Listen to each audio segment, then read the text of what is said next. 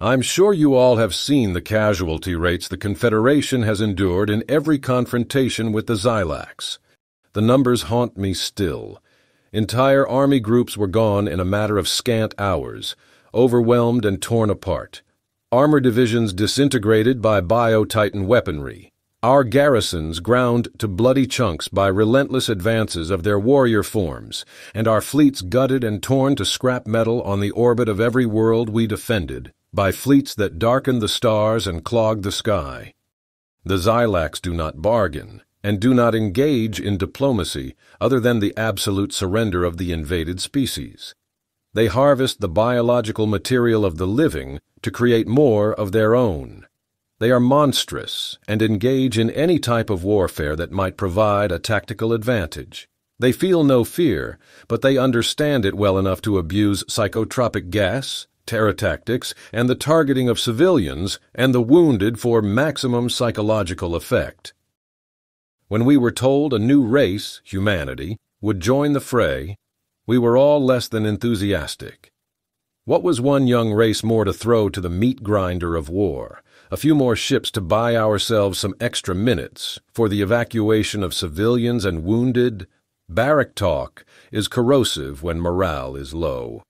We began to wager on how long would mankind stand and fight before running scared back to their home system and awaiting extermination, how many hundreds of thousands they would waste in this hopeless war.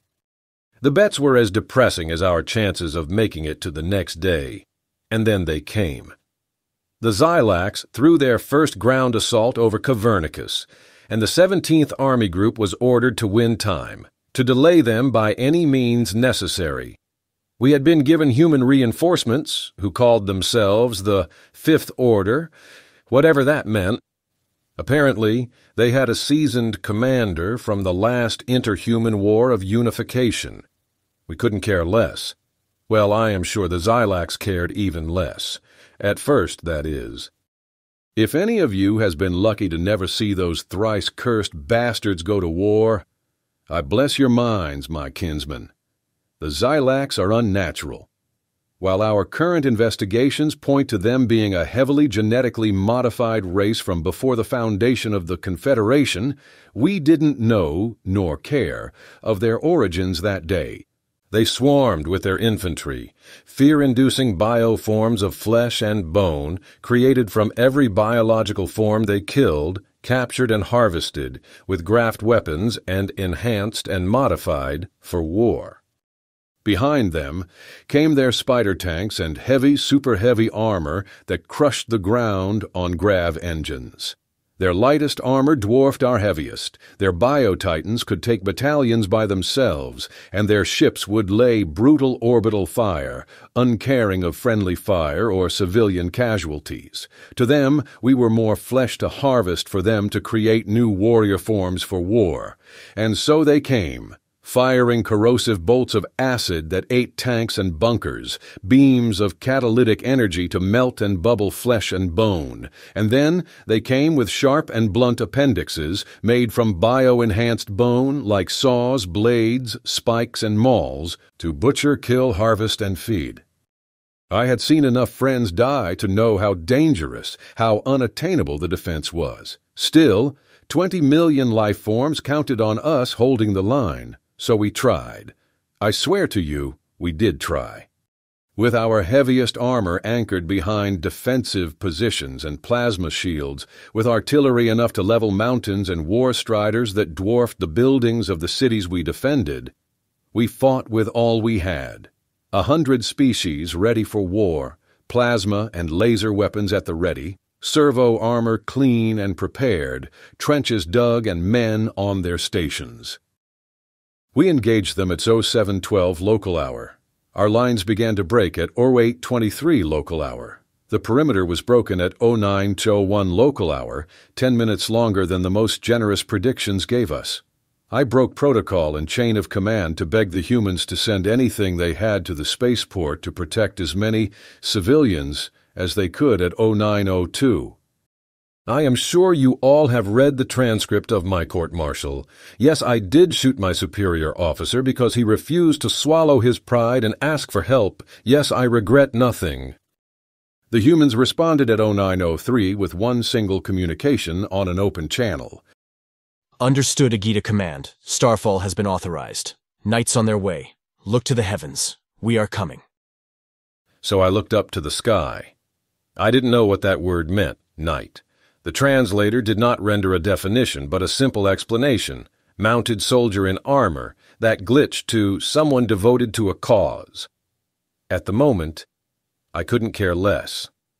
Then, I saw it in the sky.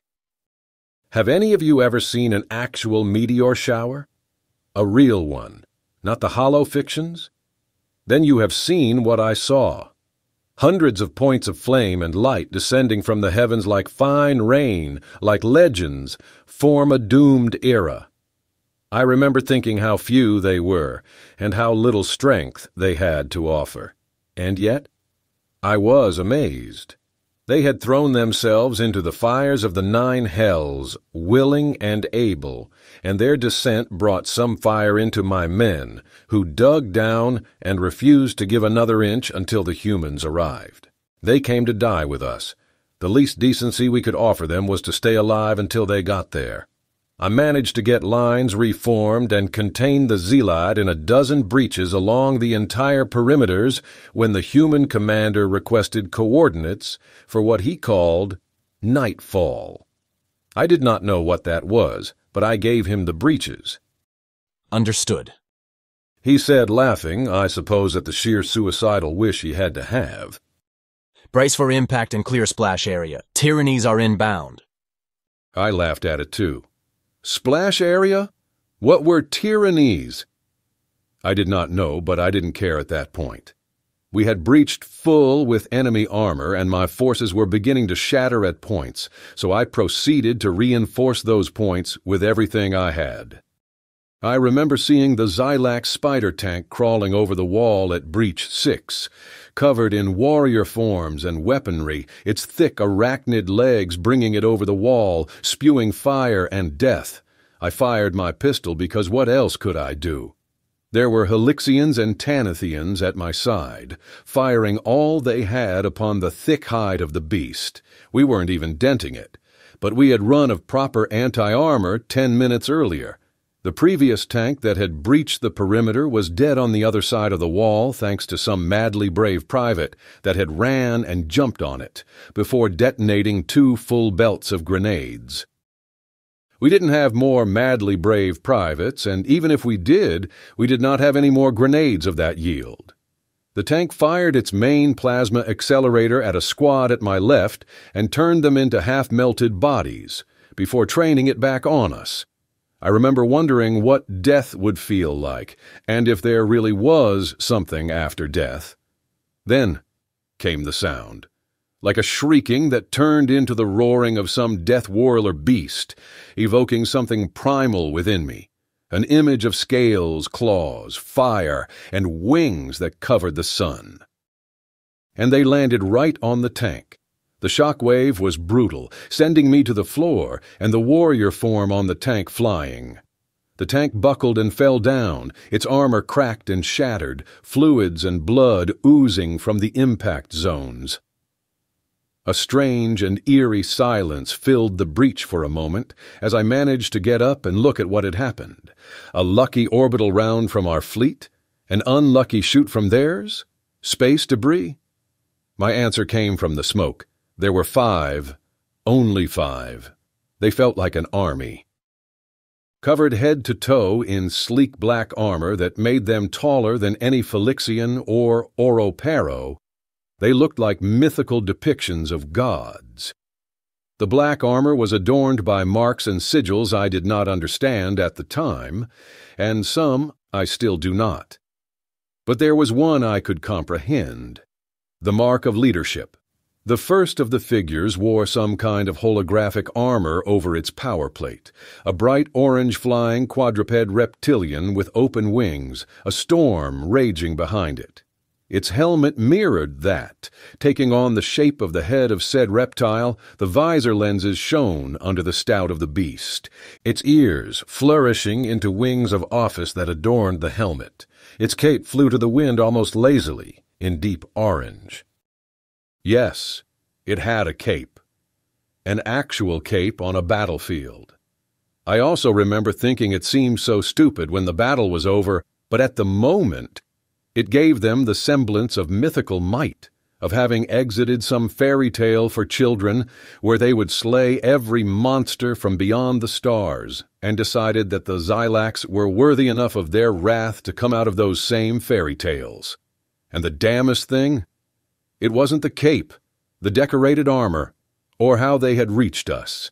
It was their weapons. They had shoulder-mounted ordnance and weapons slung on their lower back. But their hands held no rifle or long gun, but blades, hammers, and daggers. The leader, the reptile-decorated warrior, had 2 long blades, one in each hand. Another of his companions, with a roaring golden feline on its chest and the same storm behind it, carried what seemed like a breaching axe our firefighters use to enter buildings, just alien in look and much more deadly in aspect. The third, a giant of a creature among its peers, that towered over its fellow, had a brutal 2-handed hammer whose head reassembled some type of canid. On his chest was the same canid, standing howling on some massive pillar. The storm, too, raged behind it. The fourth was in comparison a lot shorter and was crouching over a warrior form, poking it with one of its many and varied types of knives. The armor in this one was decorated with bones and feathers of some kind, making it look like the devil of some primitive story. It wasn't as if the others weren't intimidating, but this one seemed made for it. It had a collar of teeth around its neck, and it seemed to be trying to cut pieces of the dead warrior form until it realized they were still living ones around. The last one was also smaller, but taller than the last one. The armor showed a blue tree of some kind, standing proud among a storm, and on its hands was, to my relief at the time, an actual weapon, long-barreled and scoped. For a few moments, no one moved. Then the reptile warrior spoke on open channel and speakers. The laws of chivalry demand of me to give you a chance for surrender or retreat from this world. The offer is made. Choose quickly, or face Jovian wrath. It took me one insane second to realize it was making the offer to the Zylax. One insane moment of asking me how would be so stupid to make such an offer to a species hell-bent on the extermination and incorporation of every biological life form there was. The Zylax, as expected, opened fire on them. It was then the true carnage began. After what felt like an hour of constant fire, but were mere seconds, the Silas stopped and surveyed what was left of the 5 humans. Among the smoke, the same voice spoke up. We will take that as a polite thank you, but no. Tyranny-Amaranth, cleanse them all. Then came the hypervelocity slugs. I had seen railguns fire before, from cruisers and heavy tanks, never from shoulder mount. Like blue fire, razor-sharp slugs of metal tore enemy warrior forms from their feet, tearing them apart into chunks of flesh. 1 volley, 5 knights, 24 dead warrior forms. I still can't believe it. From the smoke where they had vanished, they charged forth to melee, which seemed even more suicidal than giving the Zylax terms of surrender. I fully expected those hulking flesh-minters to tear those 5 apart. It was then I understood what the word knight meant, why it was defined as a mounted warrior in armor and a human devoted to a cause. Earth, their home world, is a death world, but we never saw anything particularly dangerous there. Sure, there were some impressive fauna and flora and dangerous creatures that could kill with mere touch, but the reason it was a death world was the humans themselves. While not physically impressive, at least not more than our more fit races, they did have 2 dangerous gifts, One was their nearly limitless fountain of creativity and determination to keep moving forwards. They did not relent or retreat if they could achieve something. In that aspect, they seemed impressive and even laudable. The second part, in their psionic gift. I am sure most of you have heard the rumors humanity experimented on itself to achieve a sort of transcendence into the field of psionic. It is true, confirmed to me by their high-ranking officers, and an open truth among their people and society. They have wondrous abilities, like communication telepathically, increasing their own speed and physical might, and much more. I lie before, Senators. They have another gift, although I would prefer to refer to it as a curse. They can apply anything to war, and their psionics are no different. They have armor linked to their very, I don't want to use such an archaic term as soul, but that is what they call it, weapons powered by their mind that cut through reinforced ship plating with ease. They can make things combust spontaneously.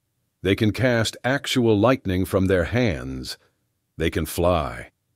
Actually fly.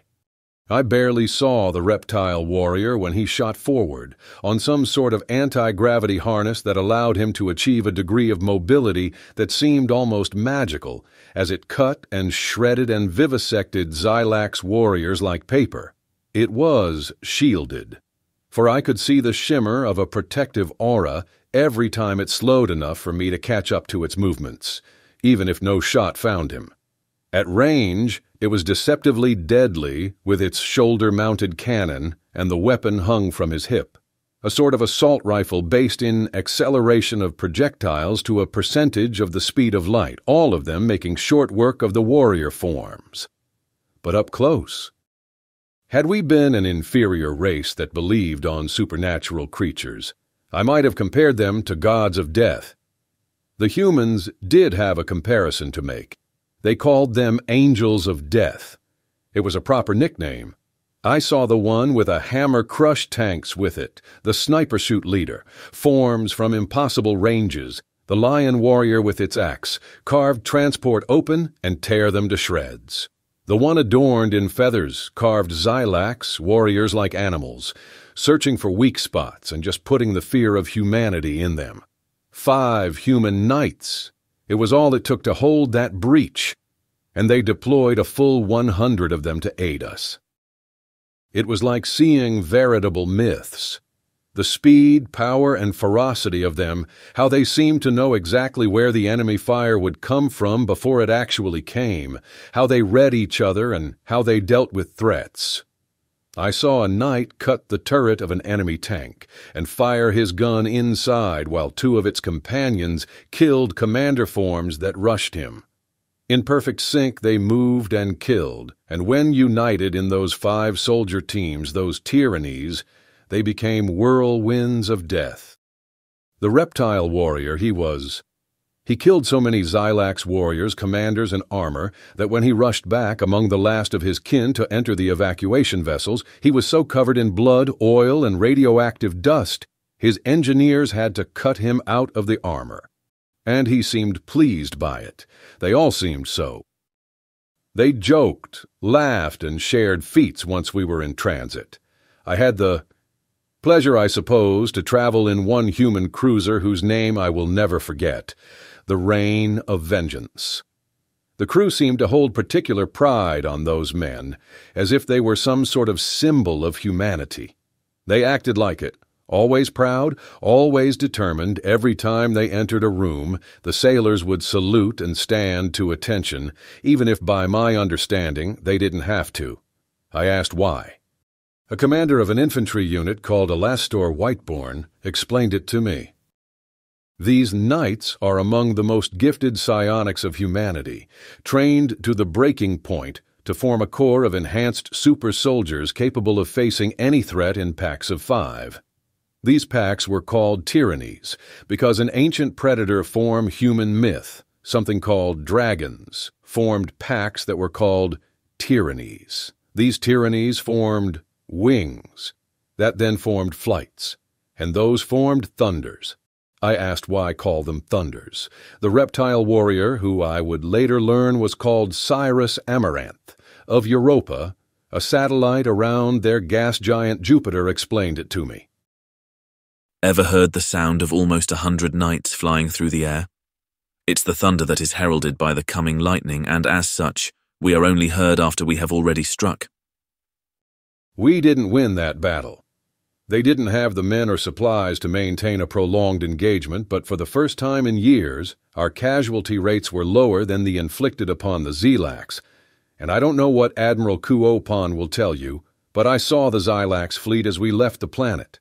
The human vessels are on another scale entirely. Their flagship was 6 of their kilometers long, twice as big as our biggest dreadnought.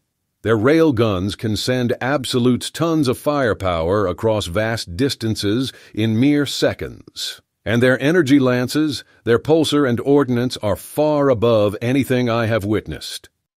I nearly cried of joy when their ships began the progenitor of all orbital bombardment upon the Xylax forces on the ground, turning the surface of the world to molten glass and denying those bastards any scrap of biological material.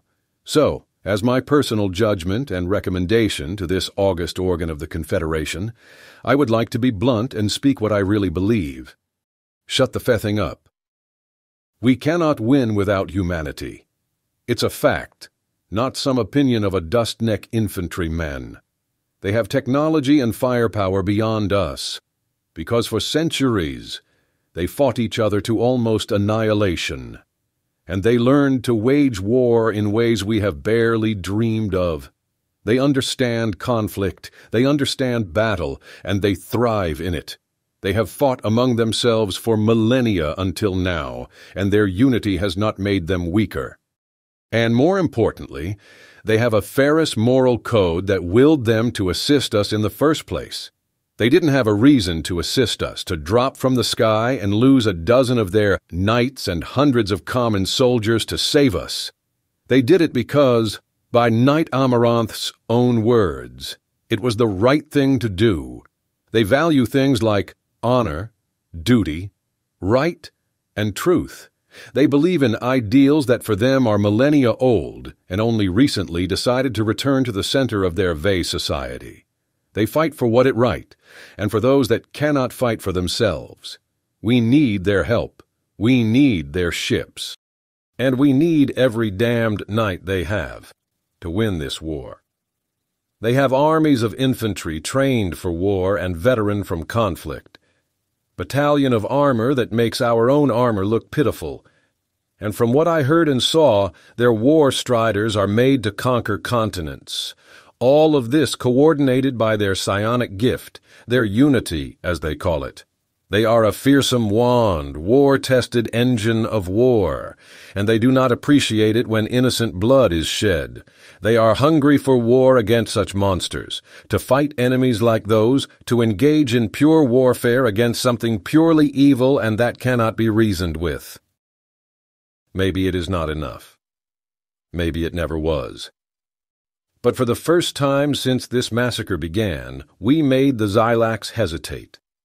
They have slowed their advance to the southern and northern rim, and their full frontal offense to the mid-rim has stalled. They are building fortresses and defensive networks on conquered and harvested world, something they had never done before, and bringing from dark space some sort of void stations. They fully expect us to go on the offensive with humanity's aid, to strike back now that their momentum has been robbed and they have been proven beatable. I say, Senators, let's not disappoint. Call the reserves, fire up the furnaces of the war industry, open every arsenal we have, lift all restrictions in armaments for the Confederation, and give the humans all the aid we can afford, all the resources and information we have on the enemy, and let them do what humanity has a history proving they excel at. What I saw during the weeks of transit back here to this august organ, reading every history book on mankind, form their world wars, to the eugenic crusades, to the unification of the moons, the Cooperian Blitz, and the massacre of the inner belt.